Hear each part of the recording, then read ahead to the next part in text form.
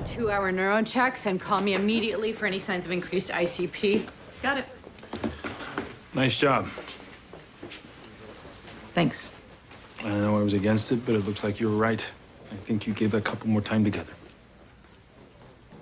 I don't care what you think. Amelia, stop. You don't have any right to an opinion. And you certainly don't have the right to bully me. Bully you? You don't have the right to give me ultimatums about when to come home and make up my mind. Okay. For better or for worse? That's what you said? Well, guess what? This is the for worse. And you don't have the right to just decide that I don't have myself together, okay? You don't make me the one who is wrong. I am tired of being the messed up one, okay? Because I'm not. You are at least as messed up as me. You disappeared. You are suffocating me. That is unfair. Really? I would love to ask Christina how suffocated she felt by you. By your needs, by your idea of a baby, by what you want. All right! Stop! Not here.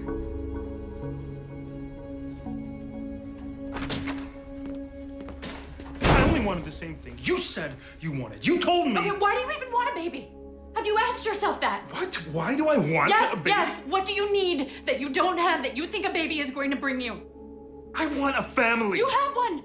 You and me, that makes one. What else? What do you need?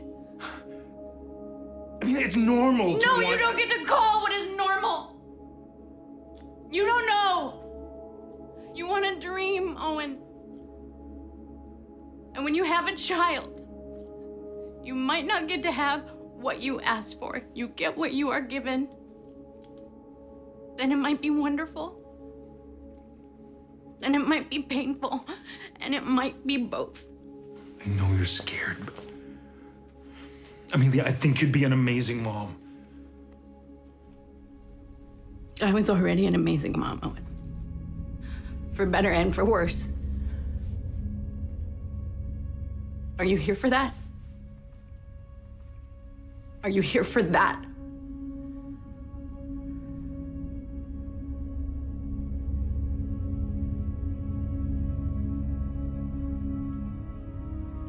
Or do we just play by your rules, by your normal rules? Because that's not life. It's not a marriage. Not one that's gonna last.